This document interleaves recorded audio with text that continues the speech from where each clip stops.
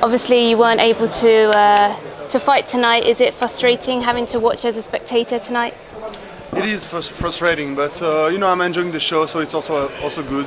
I'm looking forward for what's next. So now it's all about what's gonna happen tonight. Also, like the main event is gonna be really interesting.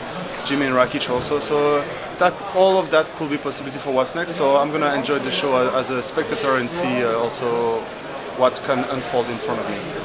UFC officially announced the event in Copenhagen. Would you like to take a part in it, or you rather want to get back to Octagon earlier, just because of Latifi's pull out this event? Yeah, I really want to fight. I really wanted to fight soon after my last fight, and now this happened again. So it's really bad luck. But Copenhagen is a little bit far away, in the schedule. I would love to go back there earlier, but it also has to make sense on what fight and when, and whoever's going to be next need to be ready too. So it's all going to be into discussion. So, when exactly are you looking to get back in that case, and who do you think makes sense? I mean, you're talking about the main event, co-main event, but you don't know, they might get injured, something like that. It could be tough fights. Is there anyone else in the division that you feel it would be a good fight for you? So I really want, first of all, to avenge my last losses. It was a really controversial decision. I have a strong feeling the fight was mine, and so my opponent too. I think he was gifted the victory, and I want to make the thing right. Other than that, he has to make sense too with also the winner of tonight.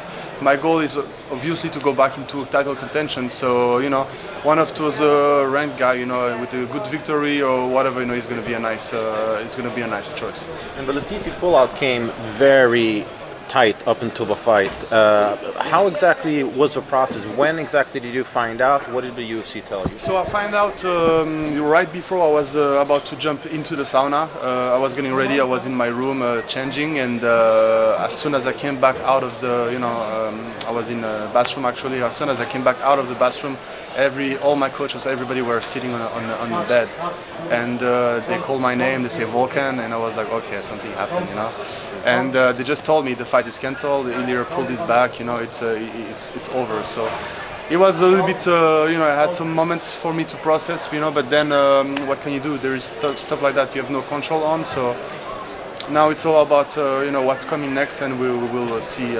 We will see what's the future reserved me. Compensation? Did you get show money? I got compensated by the UFC, so it's good, Obviously, the biggest thing will be for me to fight, because that's what I came for. This is how you get. This is the real, compensation is to fight, to get in there, to do what you do best and get a victory back. Did you enjoy the yesterday Q&A session, which you've been part of? Do you like such interaction with the fans? Can you repeat? Did you enjoy the Q&A session, which taken yesterday? Do you like? Q&A was nice for me. It's good to be here, so to produce, to be productive a little bit instead of just sitting here on the sideline. I don't want to be sitting on a bench. I feel like a soccer player that can't play. So at least I can do some stuff and waiting for my next fight. Where did you hide your glasses from the media day? Oh, my media, the glasses is home now. I have a suit, now it's enough. It looks on point. Thank you very much for your time.